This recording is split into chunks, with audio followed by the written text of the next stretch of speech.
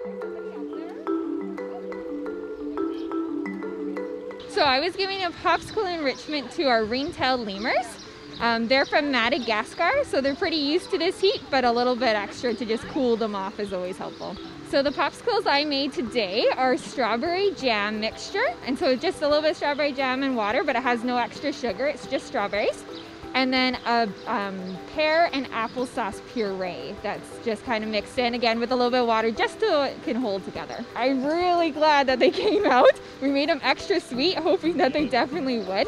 So the sweeter the better. They definitely love their fruits, but sometimes they don't. So if we had done, like, sometimes we do a bobbing for apples kind of enrichment, but lemurs don't like water. So that's why we have like a moat around their enclosure, because they won't hop over the water.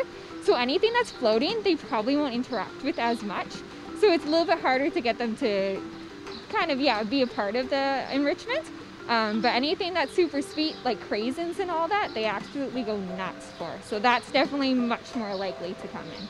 They get what's called like a leaf eater biscuit. So it's like a compound biscuit, it's almost like cookies. And it has a little bit of the extra greenery mixed in, but a little bit easier to eat. Then they also get what you would usually find in probably your own fridge.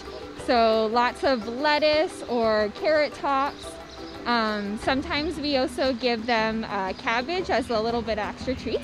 And then lots of vegetables. So their favorite, absolute favorite, is sweet potato, and then carrots and beets, peppers, anything that's a little bit sweeter. They're not as big of a fan of their green vegetables, just like most of us are.